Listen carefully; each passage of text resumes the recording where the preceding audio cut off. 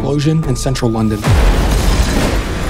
Can we find the Home Secretary? I'd like to be able to tell the ambassador whether her husband is... Season 2 delves deeper into the personal lives of your characters, and all of the characters really, but particularly in the aftermath of the explosion.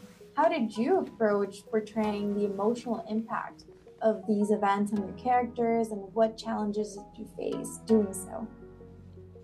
Do you have a good answer? No, I never know how to describe how I approach something. I know. I'm not sure I know how I approach something. I know. I learnt the lines. Yeah. Most of it was in that. I think we have this incredible luxury on this job. In Deborah Kahn, who writes our show, the writing is so good and so fun and smart, and the writing does a lot of the work. It really does.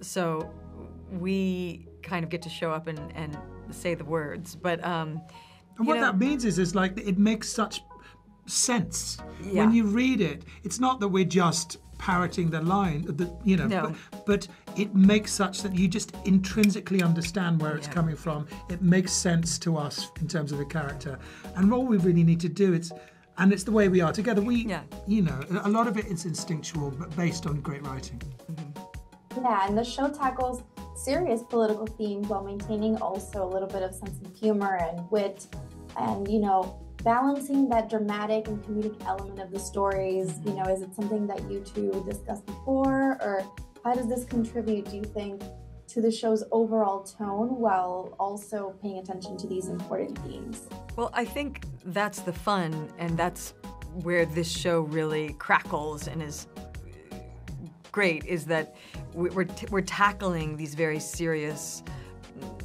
worlds and kind of explaining the world of diplomacy to people who may not know much about it.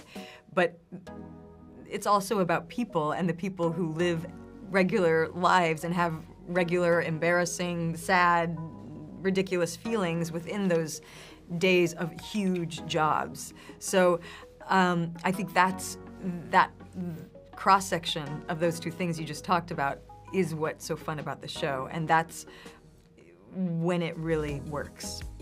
Yeah, and I feel that, what you're talking about a style of writing or a style of show, but I prefer to think of it as just a type of person, or not even a type of person, it's actually people in general. Yes. Aside from the uniform and the job, bring humour to their worlds and to their life. And often that's left out of drama. People will just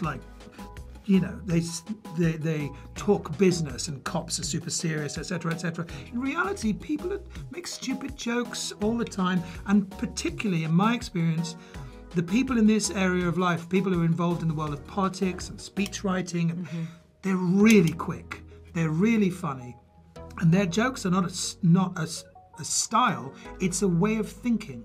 It's a way of leaping from one thought, is to see the gag, thinkers. to see the joke, to see the insult, to be able to see 1,000 things like Terminator at a moment, at one time, and pick the right course through, which is kind of charismatic political thinking. Is to be able to see all the possibilities and go through that.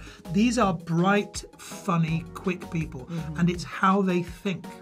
So it's not just a kind of flavour that's pasted over as a kind of writing style. It's actually the kind of people we're playing. And you can see it when we go to these places, we meet these people, or you listen to political podcasts, the ones I listen to, they're really funny because these people are smart in that way.